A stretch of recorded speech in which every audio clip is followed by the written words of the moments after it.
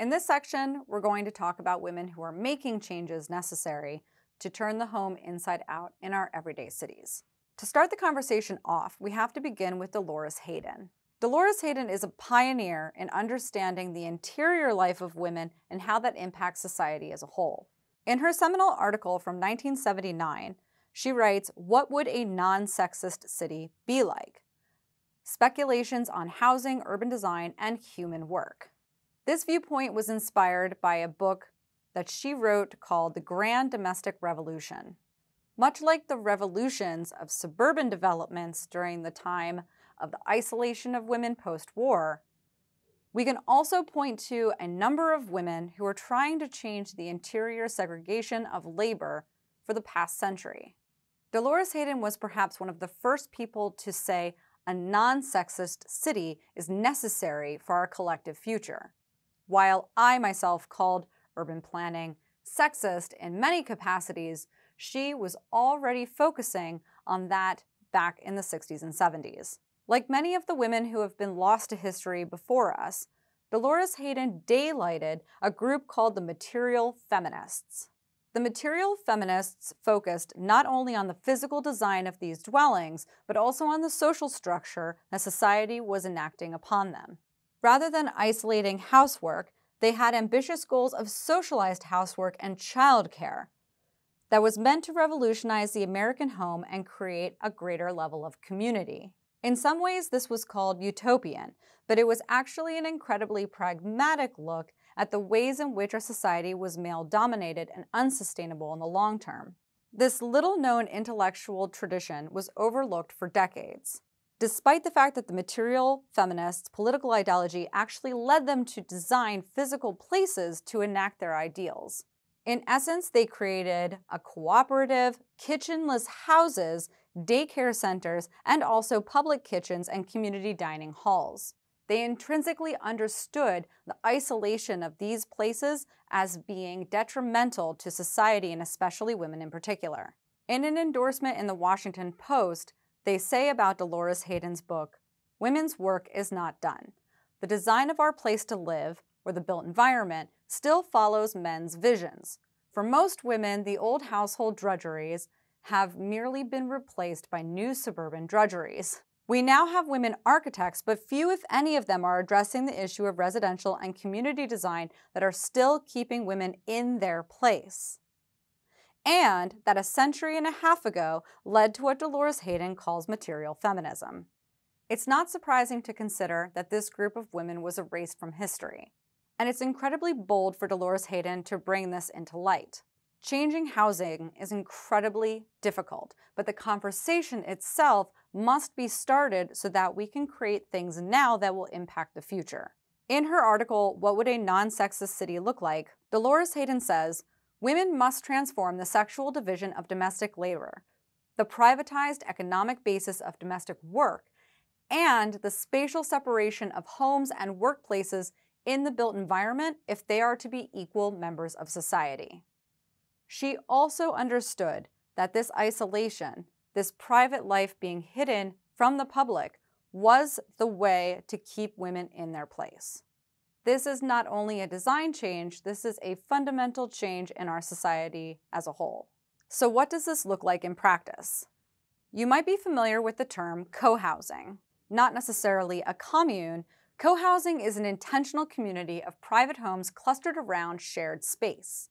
The term originated in Denmark in the late 1960s, whereby each attached or single-family home has traditional amenities such as a private kitchen. But shared spaces feature a common house, potentially a kitchen, a dining area, laundry, and recreational spaces.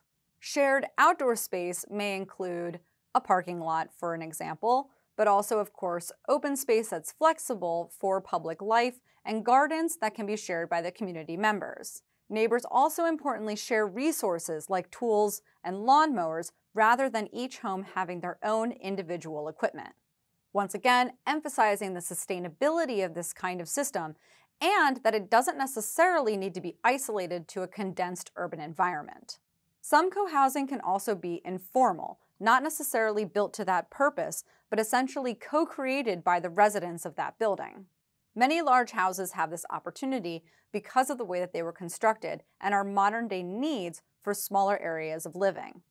Shared kitchens through these roommate interactions create a greater sense of cohesion for the people who live there. And as demand grows for things like co-housing, more construction that is new can be made to accommodate these needs. Another case study I'll cover is called Praxagora, or Kitchen Square, a modern experiment in communal cooking. This originated as an art project by the architect Elin Strand Ruin. Inspired by the Assemblywomen play, Elin decided to see if it would work to take a kitchen and put it in a public space. Beginning with a non-functional art object to spark a conversation, she eventually transitioned to a fully functional kitchen. While we understand food trucks and other outdoor cooking areas, we don't necessarily have shared cooking experiences with strangers on a daily basis. Elin is obsessed with this idea because the kitchen and communal cooking experience can have such a great impact on the social cohesion of a community. Cooking is an intimate activity. Cooking is also based in your cultural experience. When you come together to share labor, you're also sharing information. I have a recipe that I can share with you, and I can also explain why that's so important to me and my family of origin.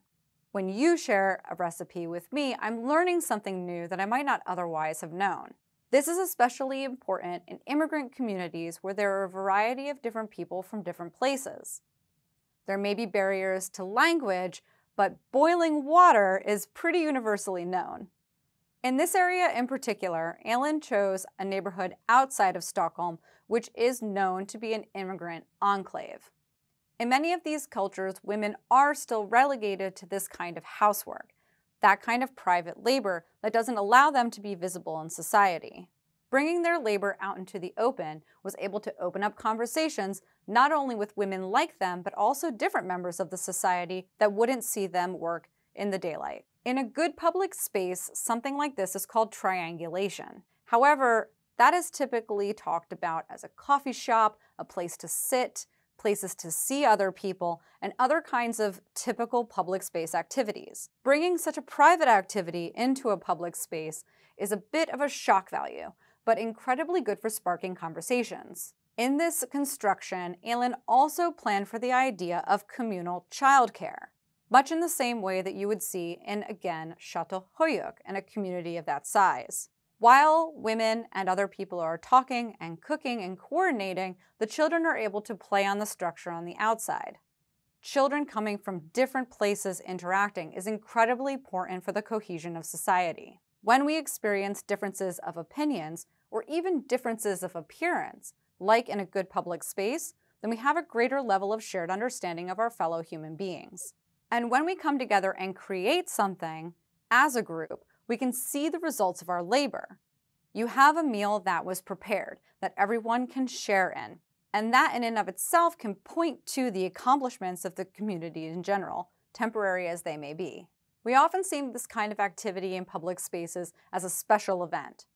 A long dinner table along a street, for instance, where people can come together and share in this meal. The connections that you make at that time, however, are temporary. It's a special event that's exclusive and not something that you can regularly turn to build those social bonds.